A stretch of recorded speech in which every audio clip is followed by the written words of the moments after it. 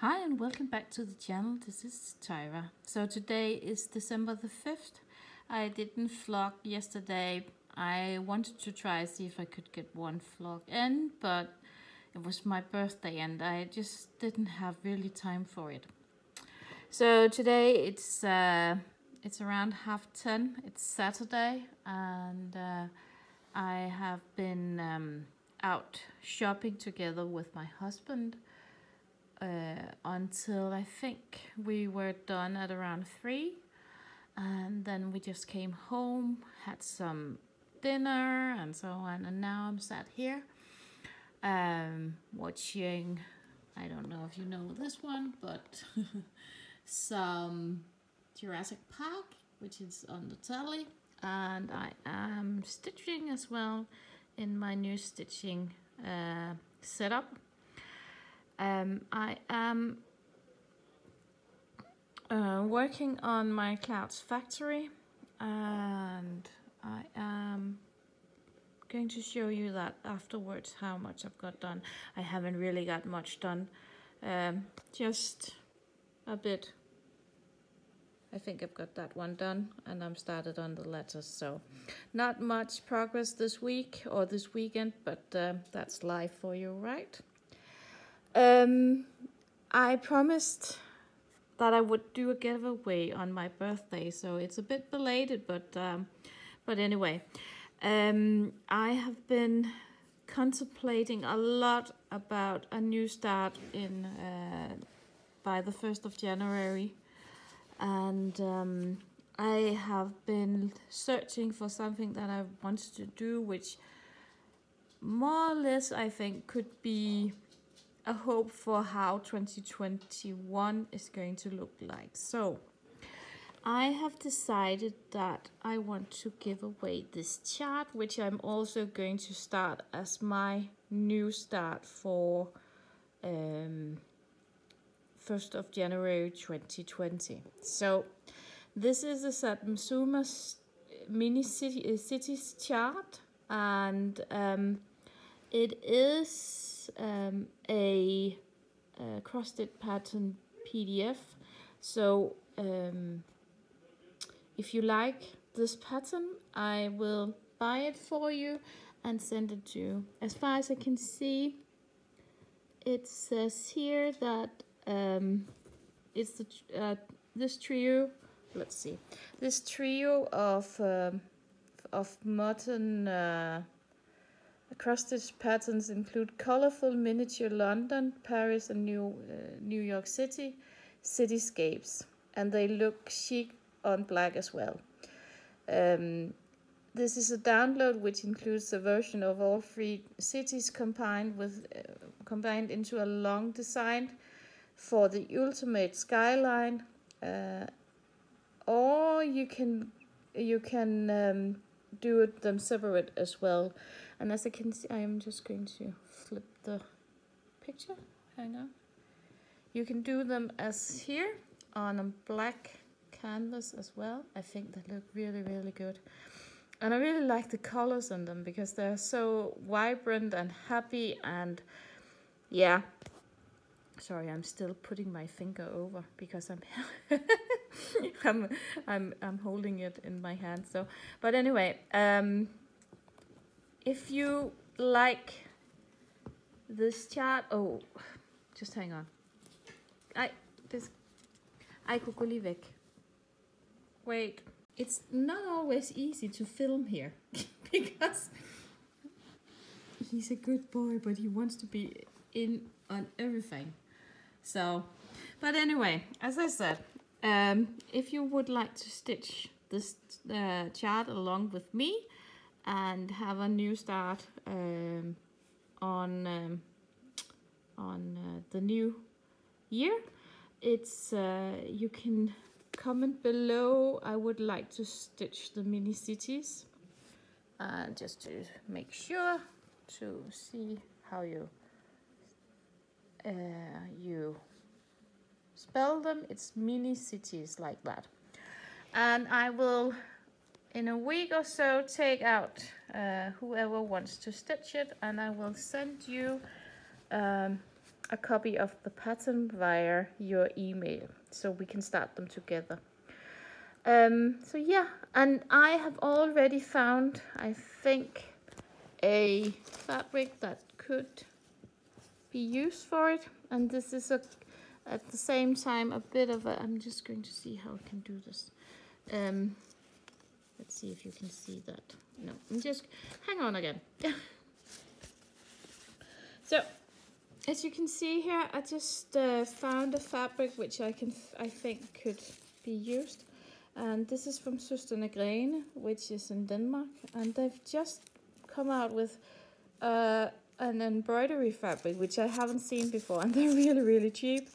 It's a 50 times 40 centimeters. And it's only, yeah, you can see the prices here. It's really, really cheap. And the quality seems okay. I think it's around a 28 count or so.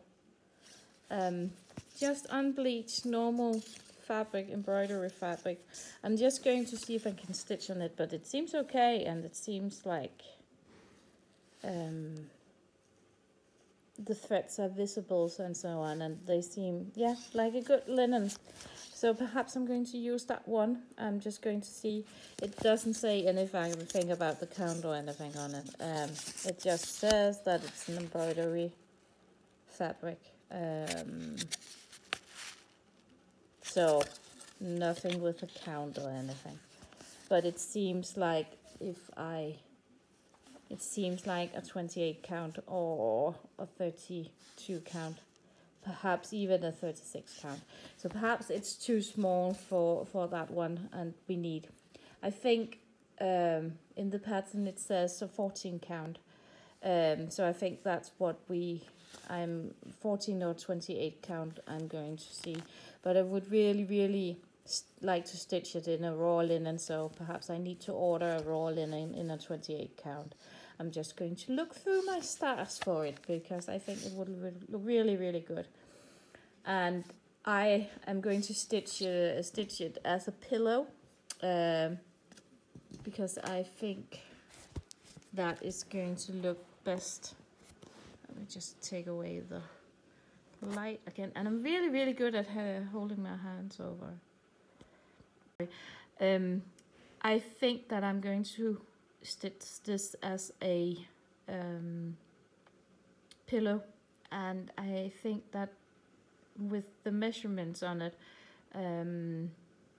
that it needs to be a 14 count or a 28 count linen, 2/2, just to get some width in it.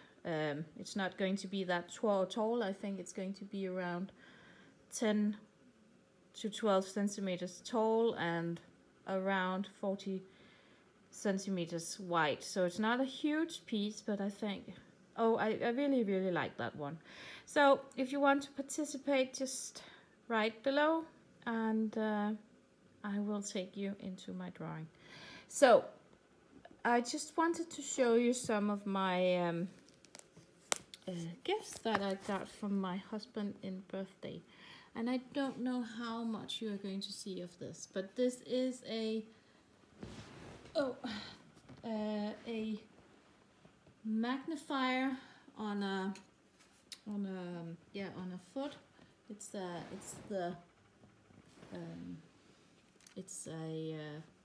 Stana version, and as you can see here, when he's not in the way, I'm sitting in our couch. I'm just trying to see if I can get around him, and I'm working on my, as I said, I'm just going to remove that one, my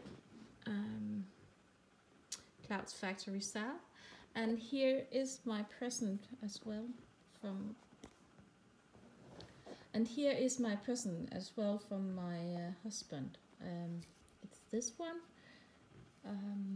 It's a needle minder from Agnes Little Minders, and it's so pretty. It's gorgeous.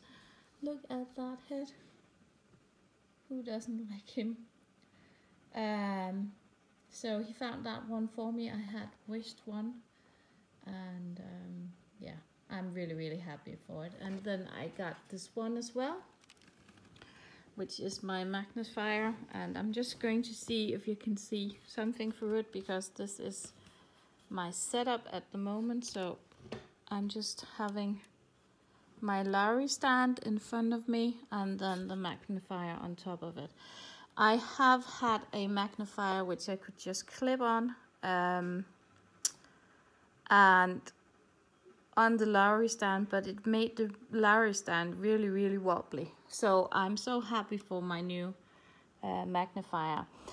And somebody asked me whether what I found to be a good magnifier, and I think here you pay a bit for what you get. So quality is more often, as the cheaper it gets, the more wobbly the things get. This is not the most expensive, but it's not the most cheapest, and it's not wobbly. It's really steady, and you can move the arms up and down, and yeah, it's really, really good. And the magnifier in it is good as well. I don't know if you can see it, but this is with the magnifier, and this is without the magnifier, just to show you. So I have to get a bit closer just to see.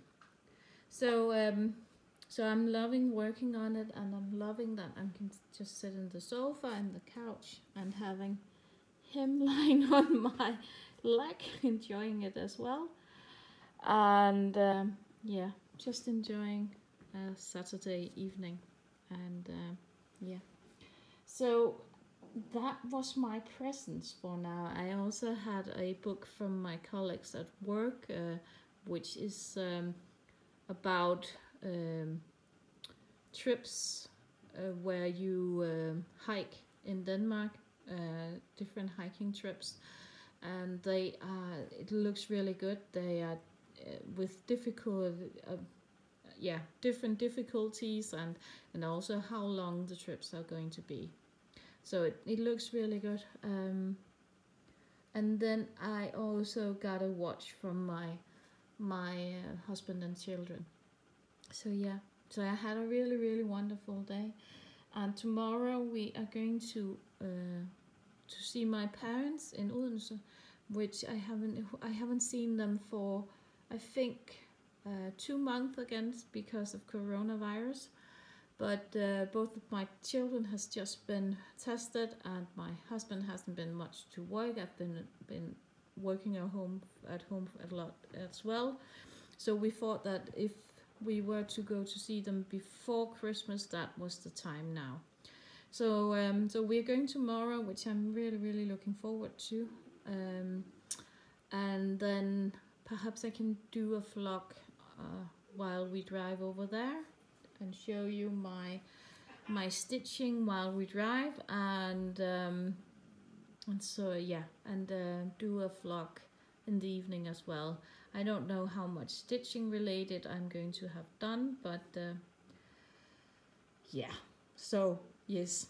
But anyway, see you tomorrow, and happy stitching, and keep on all the comments coming. I know that I'm not answering right away, but I'm reading and listening to all of your comments, and yeah, really, really happy about them. Take care, happy stitching, and bye for now.